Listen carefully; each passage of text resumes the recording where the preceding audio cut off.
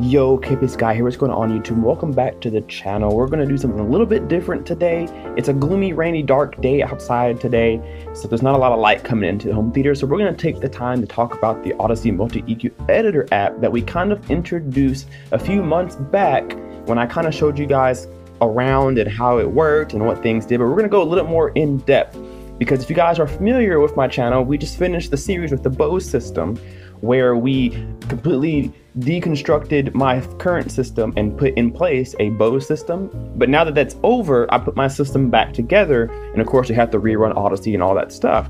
So I've done that, but I want to show you what it's done and what Odyssey or any other room correction is trying to do.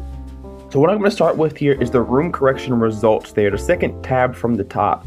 We're going to click that there, and on the left side is going to show you what Odyssey detected before the calibration was ran, and then what it tried to do after. So this one is the front left speaker here, and you can see in the green bar the frequencies were everywhere. So on the left side here, from top to bottom, the y-axis, you can see the decibels from negative 60 up to plus 10, plus 20 dB. And you can see how everything kind of looks scattered. On the bottom, going from left to right, or the x-axis, is the frequencies from 0 to all the way up to 10k hertz. And so you can see how different frequencies are in your room. And this is my room personally, but it's going to look a lot like this in your room before you run any kind of calibration. Everything's just different levels of volume. 20 hertz may not sound very good, but 80 hertz is way too loud, and then 200 hertz is kind of flat, not too loud, not too soft. So what room correction wants to do is try to level those frequencies out so that everything sounds the same volume, which is kind of what you want, and then you can kind of play with it from there. So this is the front left speaker, and you can see on the left side, the green graph, everything's just bouncing which way. Nothing's ever really level with each other, so you have a pretty sporadic sound. And then on the red side, the after on the right, you can see Odyssey went in and pretty much smoothed that out for the most part. Now this is going to change based off what speaker you're using, because your speaker has its own characteristics, its own cabinetry, its own resonance. And so Odyssey is going to try to make all those frequencies sound the same. If we go to front right, you can kind of see the same similar thing. All the frequencies on the left were just everywhere. Odyssey kind of changed that to the right. Now, you never want your frequencies on one speaker to look the same as the other speaker, unless your room is perfectly, and I mean perfectly symmetrical, where the same things on the left side is on the same things on the right side, what's on the top is on the bottom. It has to be perfect. And if it's not, then your graph shouldn't be either. What Odyssey did for me was line my graph so that each speaker sounds almost the same as another. So the left speaker, they calibrated it to sound one way, and then they matched that with the right speaker and the center channel, and so forth and so on. And as we scroll through here, here's the center channel. You can see what it did to the center channel, surround sound. Here's the surround right, and then the front height left, front height right. Now, this is very interesting because as you can see, my front height, which is actually some small satellites, don't have a lot of bass into them, so they're actually rolled off very quickly once they hit 100 hertz. And my crossover is actually there too. And so based off this graph, you can kind of see what the receiver or the amplifier did to your crossovers. They crossed mine over at 120 hertz, so anything under that has a steep roll off really quickly, and you can see that through some of the other graphs. This is my rear height. These are my prime elevation speakers. They rolled them off around 80, and it just quickly drops from there. And you can see on the left side, it was just every which way before calibration was ran. There's the rear height there. Now the subwoofer is a fun one to look at. This is my left on the greens. This is before. This is what it sounded like. It was every which way. Some frequencies are way louder than others and whatnot. And that's also because I had the subs EQ'd right into the sub itself differently than what Odyssey wanted. But on the right side, you can see it tried to smooth those frequencies around that 80, 70 hertz range on down. It's a smooth response, and that's what you want. And then everything after 100, 120 hertz doesn't too much matter. Now, based off the after side on the red, right around that 100 hertz area, you see two giant dips.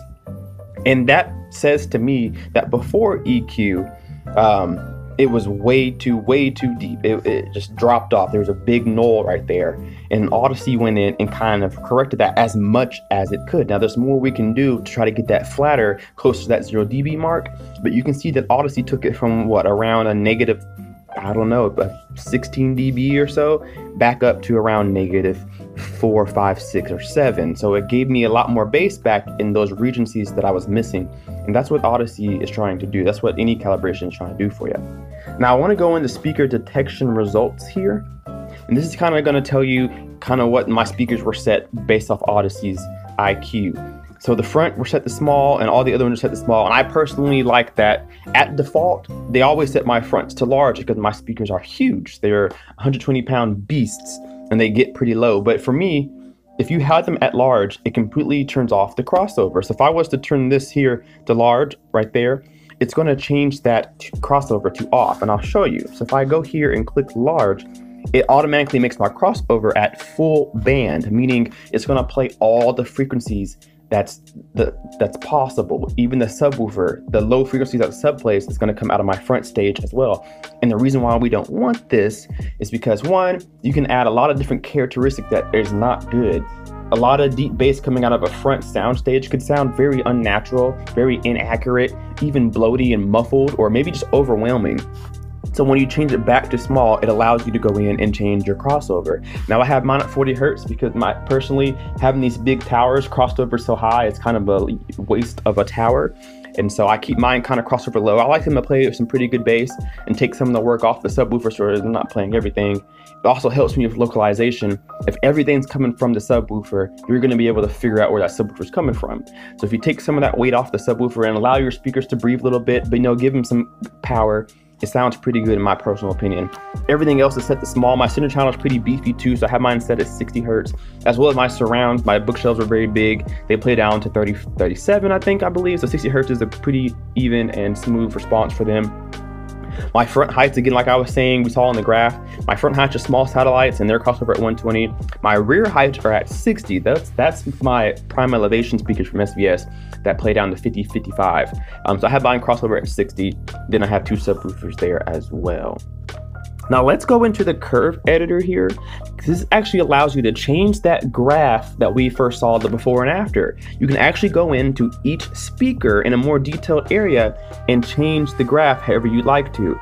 And it will tell you where you were and where you're going every time you change it here.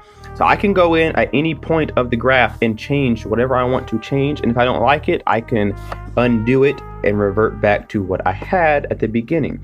And so I usually leave my floor standing speakers and my high speakers the same. I'll let it do whatever it wants to do. But my subwoofer is where I actually like to have some fun. Me personally, I love really deep bass. Really deep bass. Sub 25, I like to hear it. And so for me, I wouldn't mind going into around 25 Hertz or so and maybe upping it up a few dBs or so. And only that frequency. And you can see how it affects the rest of the bandwidth. If I was to change everything, it makes everything higher. So anything before it starts to raise up with it, but the highest peak is at 30 Hertz there. So I'm gonna leave that alone, but you can kind of see that you can go in and change anything you like to. I can do it for each subwoofer if I'd like to. So let's say I wanted to change my center channel. I didn't like a lot of bass coming from my center channel. It sounded too muddy. So I could go into around 50, 60 Hertz and I could lower that down if I like to. Or maybe I wanted a little more bass out of my mid-range or whatever because my voices didn't sound unnatural. I can go in and just raise that up as high or low as I would like to, but we're gonna leave that alone for now. Now your target sound options is, you'll hear it and call a different thing in different receivers from different manufacturers, but high frequency roll off or treble booster or reducer or something sounds too sharp, you can go in and change that. And you can see the difference between the left and the right. So on the right side, on high frequency roll off number 1, if you look towards the bottom half of this graph, or excuse me, on the far right of the graph, you see the slope of it falls off much quicker than of high frequency roll off 2. It's much more gradual. So if you find a speaker that's way too harsh, has a lot of top end, maybe like an older clip speaker or something of the sort with a horn, you can change your roll off frequency to whatever you prefer, whatever sounds best. If you need something that gradually rolls off at the higher end, you can do that. If you need something that kind of goes quickly, you can do that as well in the app. And I believe this goes for all your speakers, not just the front or the center, but it's going to change your graph for everything. Now, Odyssey settings, this is of course specific to Odyssey, but other receivers have different names for the same thing. So dynamic EQ, I always turn it off, because what it tries to do is, especially at lower volumes, it tries to add an EQ based off what volume level you're listening to. So it starts to change the frequencies or that graph, that curve, depending on how loud or how soft. And you probably notice it more on the softer end than the louder end. The softer you're listening to it, maybe like at nighttime, you're not trying to disturb anybody, it's gonna boost up the treble and maybe the vocals and bring down the bass to keep everybody asleep, but you still be able to hear the effects and such. I usually keep that off. I want it to be the same at all volume levels. I don't want any extra EQ changing as I change the volume. I want it to sound the same at whatever volume I'm listening to. If I can't hear it, I'll just turn it up. The next one is dynamic EQ. Obviously, dynamic volume adjusts the dynamic range to maximize the impact of content during night listening. That's like what we were talking about. When you turn the volume down, it starts to get harder to hear bass effects, to hear thunder, to hear planes flying overhead. So it emphasizes or ups those volumes when things fly ahead, but keeps the overall volume low so that you're not missing the movie, but you're not waking anybody else up either. I personally, again, like to turn that off. I don't want any extra EQ going. I don't want the receiver to try to guess what I want. I want to be able to go ahead and control it on my own. And then Odyssey LFC. Odyssey LFC stops low bass frequency from traveling through walls without sacrificing bass enjoyment in the listening room. So it's going to roll off those lower frequencies for you. So that sub 25, 20 hertz, those frequencies that are hard to tame, the ones that kind of travel through walls and through ceilings and to the neighbor's house, those are the frequencies that most people get disturbed by, especially even around the 40, 45, 50 hertz, where usually most subwoofers are most prominent. It tries to cut those off without completely cutting it off in your listening room. So basically, it just lowers the subwoofer for you a few dBs at certain frequencies, at certain volumes, just to keep all of that bass contained. And that's not just in lower volume listening, that's throughout the whole listening spectrum, from low volume, high volume, whatever the case may be. I keep that off as well. I don't want them to do anything to my subwoofer that I didn't personally ask for. If I want to lower the bass from keeping it in my room, I'll just turn down the volume. I don't want them to do it for me. I don't necessarily know when they're doing it. I don't want to have to guess, so I keep that off as well. So when you have the Odyssey MultiEq editor app, you have the option to make several different profiles for your system. So this is the first one, the one you see living room setup. That's the one that I currently have right now. If I was to want to create a new one, I would run Odyssey all over again. It would walk me through all the steps again, and it would probably give you the same graph that you guys saw on the first one. It would give me that same graph, but then I can go in and tweak it differently. And maybe I have two presets, two styles now. So maybe I have a living room profile, and then maybe a nighttime profile, and then maybe I want to take it and move it to a different room. I can just switch that profile, so that not only do I have multiple options, but I also don't have to run calibration again. I could just click on this preset and it's going to put those settings right to my room. So if I ever change my speakers or something like that, if I wanted that profile, I can just click on it and then tailor it to my listening by ear or by microphone or anything else I had externally. If you want to change this to a room or something different than that, you can keep that profile. You can make a different profile. You don't have to run Odyssey again every time you change something if you don't want to, but I recommend you do that because some characteristics are going to change. So that's the editor app in a nutshell. A lot of people wondered if it's worth $19.99 on iOS and Android devices. I think it is if you know what you're doing. I think it's also beneficial if you don't have software of your own, like a room EQ wizard of some sort. If you don't have that, this is actually a good foot in the door.